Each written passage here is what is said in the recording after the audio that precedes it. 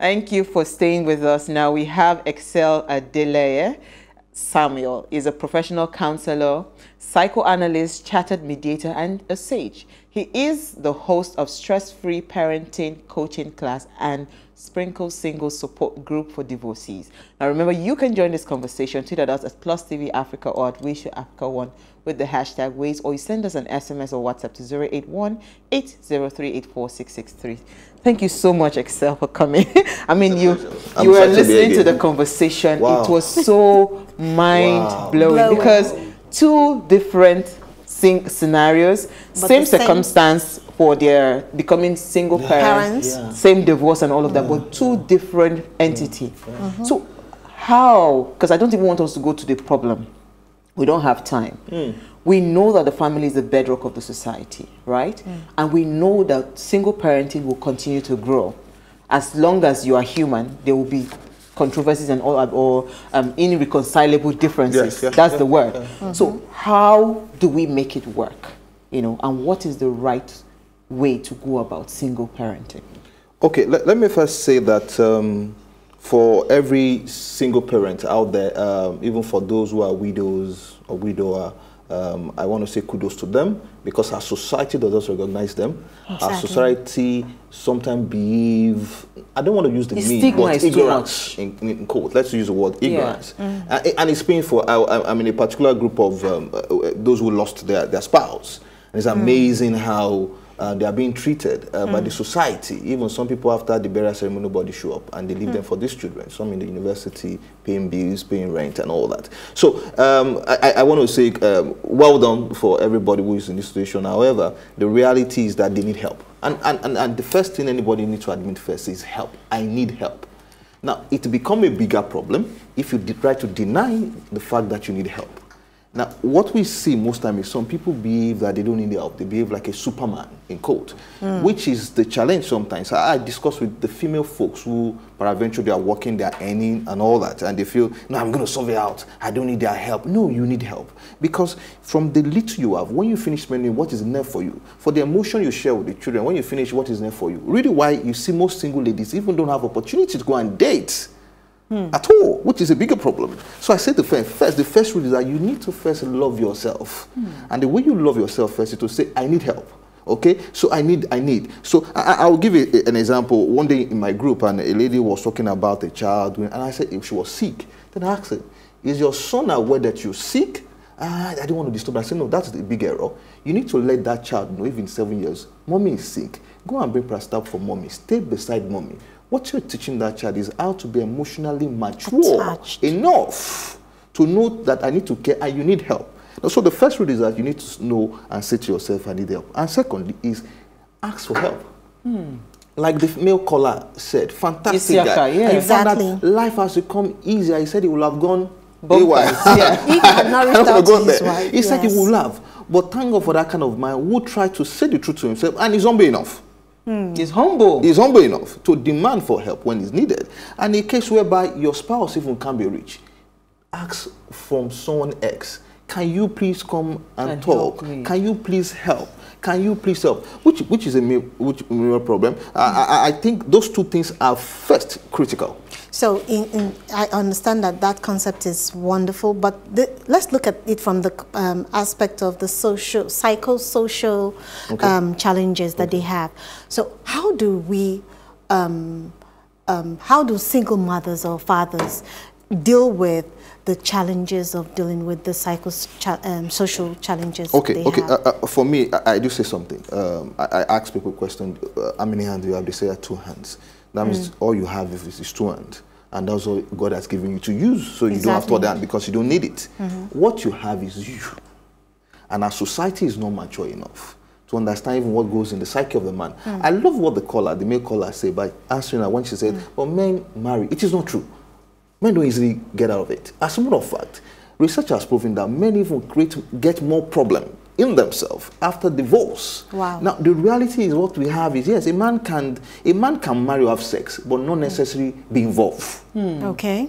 So a guy can date, but he's not really available in that regard because he's battling with issue. Number one issue is battling with failure. So the wrong thing you could do for a man who feel he has failed in this big goal is to even let him know he has failed. That's his worse off. So, but going beyond the fact that people will stigmatize and all do that, all you have is yourself. And you have to say yourself, this has not made me a failure. I have gotten into this place, not because I didn't do well, but because life does just not work well. The same way a lot of people invest in business, and business is going on. Big organizations, as we spoke in this crisis, are gone. So it's not your fault. And if it's your fault, you own it. Wait, Issy, there's someone asking a question, our regular, Ade from London. He says, evening, ladies. Both guests need to remarry because it may have big effect on the children as they grow. To be honest, parents that live together have important roles to play. In the UK, I have a single mother as my neighbor who can't handle her son. She approached my wife and I for help. I assisted her by mentoring her son alongside my children. By God's grace, the boy is now a graduate. Wow. Do you agree with Ade that we have to remarry? Okay, and now there's no absolute answer. And it is important and is healthy to have both parents. And not just to have both parents, but to have, you can't have both parents. Not just to have both parents, but to have healthy parents. Because research has proven that some children in a more dysfunctional home, in quote, grow worse than those who lived in a single parent home. Yeah. Okay? So, however, but this is the issue. And this is my recommendation. If you know as a single person, you have not been able to deal with the issues that is going inside of you, it is not good enough for you to go and escalate the issue by going to another relationship, because you're going to create more problems. Exactly. Okay? Because living in a relationship doesn't mean you have a better relationship. So the first rule is, have you admitted even what you need to do better in another relationship? What are you doing to make effort to be a better person in another relationship? And because the challenge I've seen in my practice is that the single parent keep pointing accusing finger to the other person without looking inward. And when you do analysis and they find that really they are not really ready, and they are not even good enough in that regards. They also see themselves. And why some people also don't want to take that move, they know by their instinct or by their observation that something is really wrong. I need for help. But the question is, how many people actually seek for help to be a better person? However, in the midst of you trying to be a better person, or even there's some people that they're not really bad, but circumstances just happen, good people, and all that. My recommendation, most time, my professional recommendation is try to expose your child to an healthy environment or a system. You could have a friend that they have a good family system. Send your child there. You could have somebody in the church that send your child there. Because, when you don't have money, you borrow. It's not easy. So borrow, outsource your duty in that regard. Yes. I have a problem with what you've just said, Estelle. Okay, please, let me know, please. A friend of mine, also they had some challenges in the marriage, and she was sent to her, I think, her pastor, because then, this was many years ago, the mother thought, oh, pastor was the best person to go, and only for her to get there, and she was abused by the pastor, and it kept repeating, anybody she goes to me. So also, parents, single parents, this is me putting myself in their shoes, they might be scared. I don't know you. So how do I even know the right person if at all I need that help? My child how do I know the right person to identify? Fantastic. You see, for the fact that business failed does not mean we will not do business. Okay? But what you need to first know is that you need to build a very reliable and healthy relationship with your child. A very good rapport. Very important. And in every step and every decision, you need to have that discussion. And they understand where you're going and why you're doing what you're doing. Okay? For example, girl, dad is not around, I will have been better. Look at this obvious fact, this fact. They will turn better. Because of that, let us do this. I am your mom, but you still you have all that. However, it is also important for parents, which is very important, to know how to check people up. Okay? And I will tell you, for example, we're having a discussion. For every time I sit, I'm looking.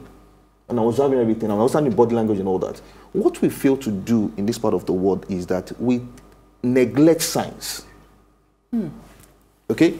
A child, for example, I'm in a estate, for example, and a child does not greet. Do you know what it signifies? It just signifies that home. No argument. It signifies the home. Probably the parent don't greet, or the parent does not see that there's a pattern in greeting. So I won't send my child there. Okay? For example, a child can't play or can't interact. There's a problem somewhere. And let me say this, for that abusive pastor, there's a sign that you will see if you are someone who observe. For example, you ask a question, how do you behave in your house? Observe them. Do you talk about sex in your home? What is the experience? How does the man even behave to his wife? Also observing publicly the child and privately? Around the pastor. Very important. Does he even give his wife opportunity to talk? Voice? Are the children bold enough or confident enough to express themselves the way they want it? So you have to look inwardly. Who do you want your child to be based on the child personality? Now, so before we have a very short time, quickly. Vulnerability. Yes. Okay. Now, I have someone who has been through a lot because of the fact that she's single. She's a single mother. Now, being a single mother has made her depressed and, made her, withdraw to herself. So because of that, she has felt vulnerable. And if anybody just pays her attention, she just goes with the flow. So how do you handle, or how does someone with that problem handle vulnerability? Okay, you see, I can't give a straight answer because we don't know what is the cause really. Has she been abused? Does she have like a man in her life? What has happened in her past and all that? Does she have a trauma she's dealing with, and all that? Was she depressed as a child? Does she have esteem problem? So as that being on that basis, is those problems involved in her life when she made that choice of the husband she married at that time, and she's replicating that and all that? We need to know. That has affected her lack of esteem. Exactly. Or in some cases, some marriage actually bring those deficiencies on people mentally and emotionally. Okay, so we need to know where did they start and what is the problem to know how to deal with that. But in all, what is important is that this person needs to go for help. Now, it is very important, which is now the major problem. So, Excel, quickly, because we don't have time. If you were to give, like, general, healthy nuggets to a single parent out there struggling, especially during this pandemic, overwhelmed and all of that, quickly, what would you tell them? How would you encourage them? What should they be doing? And how do they keep their sanity and stay still create that loving environment for the children, despite all that has happened? It's a simple thing you need to first win. You are not a loser, you're a winner. And you have to believe that. Now, you may say you don't believe, but check out the achievements of your life. There's some things you have won. For example, even you have a child. Some people don't even have a child. Somebody called mommy and daddy. Some people don't have that opportunity. And they wish, they have spent money, they have gone travel everywhere to go and save for medical help, but they could not. So somewhere you have won. And accept that second, you're a winner. The fact that your child can be alive, you can see. Second, another one is that there's an opportunity. You can see that there's opportunity in the future despite the obvious challenges. And again, I do say this, and single parents need to know this. The fact you fail, you are not the cause of your child's problem. Because sometimes I see single parents trying to say, you see this innocent child, I'm the cause of the problem. Look at this terrible life. No, don't blame yourself. Because even for children, in quote, who come from, in quote, healthy family, environment, they still have their own challenges. So challenges is part of life. And you have to know and admit to yourself, see, this child has come into, in quote, like they say, carry his own cross, and they will get through. What you could do is to give them support, and don't take responsibility of all the crises because you are dealing with yourself. And the last one, I do say this: your child will become you. So try to be a better person. Wow. Have fun, date, smile, enjoy. You see, I say to a single parent, the best gift you can give your child is living a good life, and they will copy it. Date. There's no problem. Don't be afraid to fail. Let them be happy. Let them be happy. And let them see you happy. But do you know the funniest thing? Most single parent children want their parent to have fun, but the parent withdraws. Wow. Why does this happen to us all the time? Okay, thank you so much, Excel. It's always a pleasure having you. Thank you so much. Please watch a repeat broadcast of this episode tomorrow at 3 p.m. You don't want to miss this. It's been a very insightful conversation. And keep all the conversations going on all our social media platforms as we continue to hear what you're saying. And in case you missed today's quote, here it is again. It takes a strong person to be a single parent and take on two roles. You are amazing in your child's eye. Never forget that. That's from Anonymous. That's what Excel is saying. Yes. You are not the failure. So see you tomorrow live at 8 p.m. Enjoy the rest of your evening.